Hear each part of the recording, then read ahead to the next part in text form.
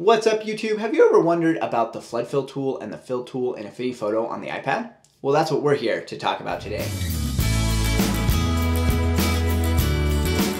Welcome back. My name is Ben Nielsen. I'm a media design educator, and today we're talking all about the flood fill tool and the fill tool in Affinity Photo on the iPad. Now, the reason we're talking about these two tools together instead of in separate videos is because I think people searching the internet are probably looking for how to use both of them and might be confused about which one to use when, because they're named things that are so close together that it can be really confusing. So let's go ahead and jump on the iPad and let's learn all about the flood fill tool and the fill tool in Affinity Photo. Alright, so here we are in Affinity Photo on the iPad, and the flood fill tool and the fill tool are actually the 5th and 6th tools down on the left hand side. So they look like a paint bucket and like a low line passing through a gradient. And the first thing that you're going to want to know is the difference between these tools, and that's why I've put them together, is because I think a lot of people will probably get confused about them. The flood fill tool, this paint bucket, acts a lot more like you would expect a fill tool to work.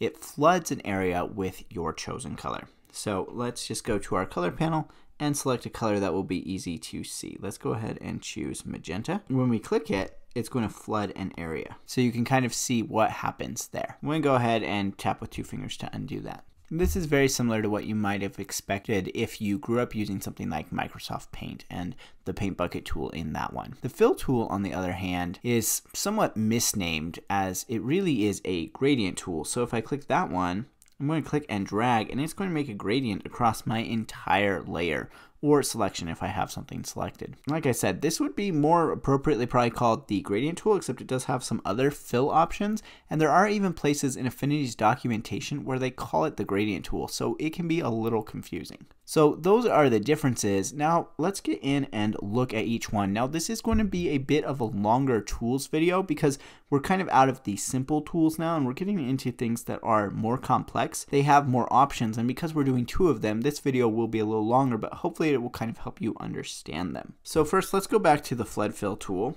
And like I said, when you tap, it's just going to use your fill color, whatever you have selected in your color studio, to fill an area. And it's going to choose that area based on what it thinks are things of the same color. So when I tap here, it's going to fill everything that's kind of that whitish gray color there in the middle of the screen. If I tap over here where things are a little bit more yellow, it's going to try and do that, but you can see it's not great because it's like picking up a lot of grays. And if I open up my layers panel, you can see that this is happening on the layer. So this is actually a destructive edit, which we don't want to do. So we'll talk about that more as we get into the options. But let's look at this context toolbar down at the bottom, and you can see there are 2 modes. We've been in fill mode, but there's actually an erase mode as well. So you can tap that and see both of them, or you can use the arrows to click back and forth between them. Erase is actually going to get rid of the pixels. So let's go ahead and see what that one does.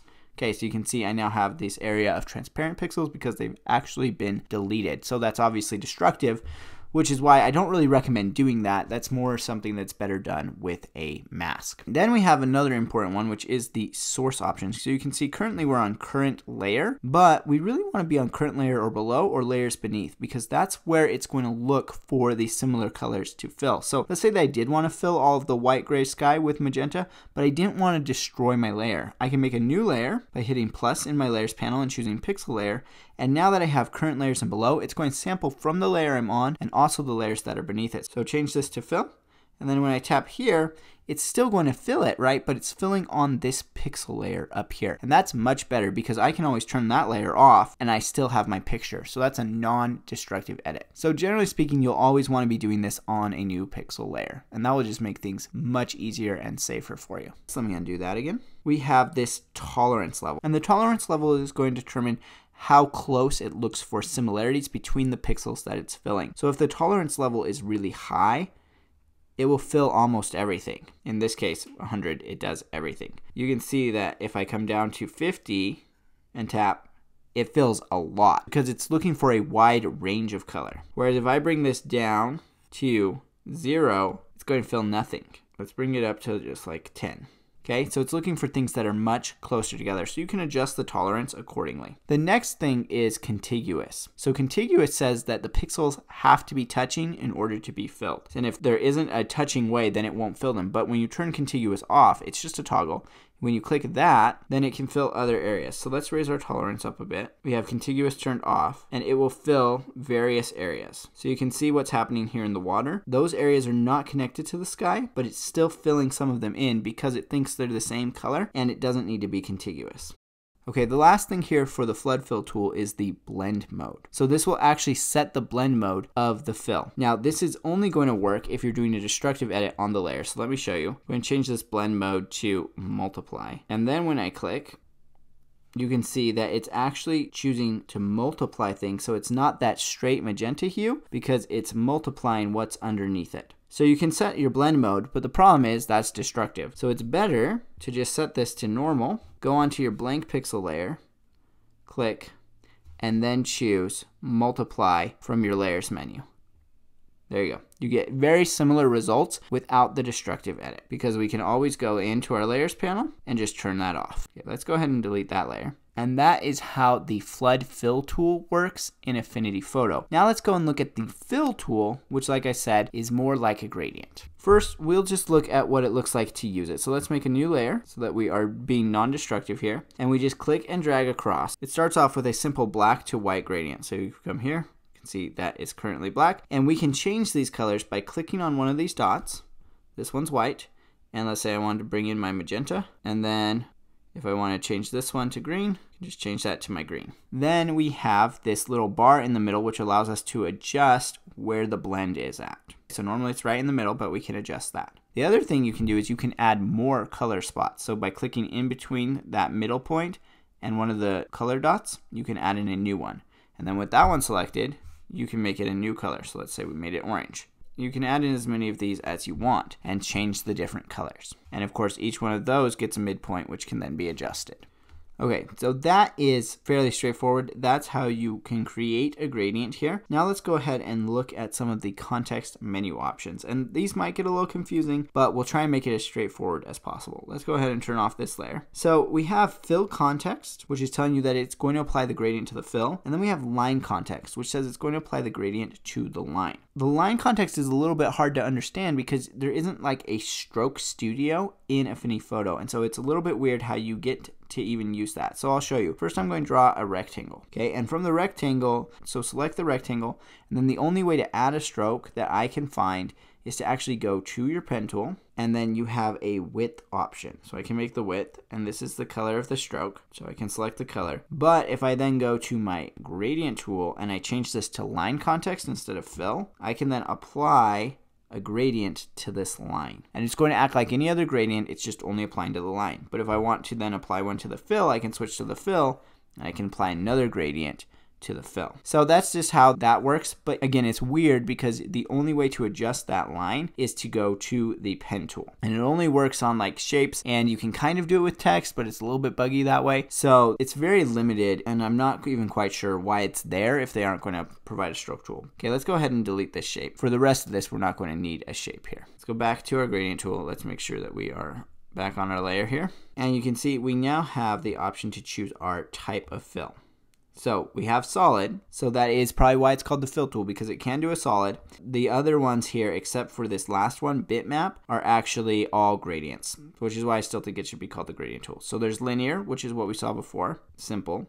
And then there is elliptical, which gives you 3 points here, one on each end and then one in the middle. And then there is radial, which is similar to elliptical, except it's just a straight radius coming out from the center. And then there is conical, which gives you, let me scale this down so you can see it better, which gives you a number of different points to kind of have it go from to create a cone effect. And then there is bitmap, and bitmap is not a gradient. Bitmap will let you select one of your other pictures to be the fill. So you can select this and it will fill it. And then you have options to adjust this. So I'm showing you bitmap here so you can see what happens when we click the next button, which is rotate. And you can see, hopefully, if it's showing up, that bitmap is rotating. You can also do this with gradients. So we have like the elliptical gradient here, and we can rotate that. And you can also do it with the linear, which can be rotated 90 degrees.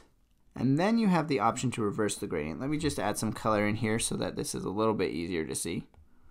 Pink, green. And when you click reverse, it will just switch the direction of the gradient. So that can be useful if you put it in wrong. The next one, which is aspect, can only apply to things with 2 points coming off. So that's either the elliptical one, because there are 2 points here. So you can actually keep the aspect ratio the same by making sure that toggle is turned on. Then they'll stay the same, whereas if it's off, you can move these independent. Or the bitmap one, since it has 2 points, you can have that aspect ratio on to keep your bitmap texture the same, or you can turn it off to adjust them separately. That's basically the X and Y coordinates there. So that's what the aspect ratio is for. And then lastly, you have the delete button. And this delete button can be used for a couple different things. Let's switch back to a linear here.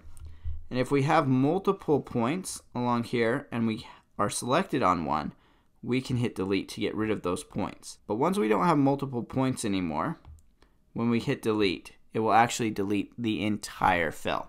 So now that fill is gone. And so that's every button that we have along here.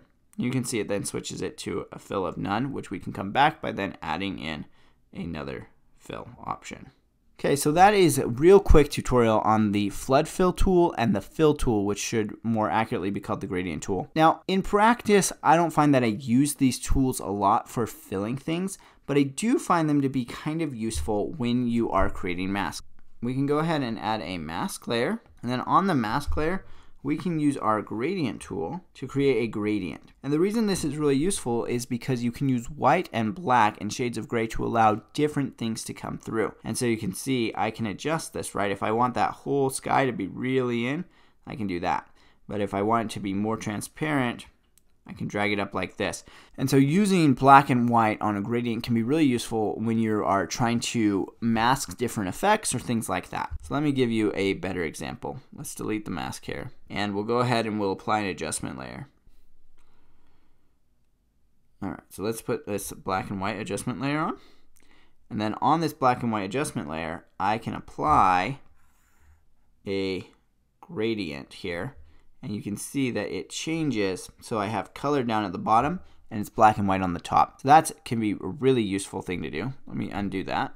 So with the fill tool, this can be very useful because you can select certain areas, but you want to make sure that you're using the right color, right? So remember that black conceals and white reveals. So we want to conceal this. So if I just want this to be color, I'm going to fill this with the fill tool.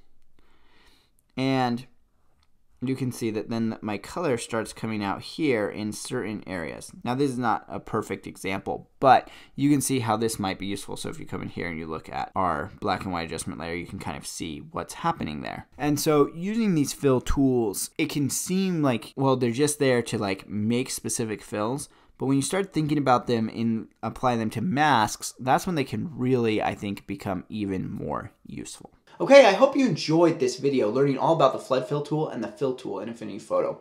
If you have, make sure that you give it a thumbs up, and remember, you can always click that thanks button if you've really enjoyed my videos. Of course, I have courses that you can get to down below for all of the Affinity programs, including Affinity Photo on the iPad. And I've got this whole series of videos that we're working through Affinity Photo, and a whole series of videos that are already done working through Affinity Designer.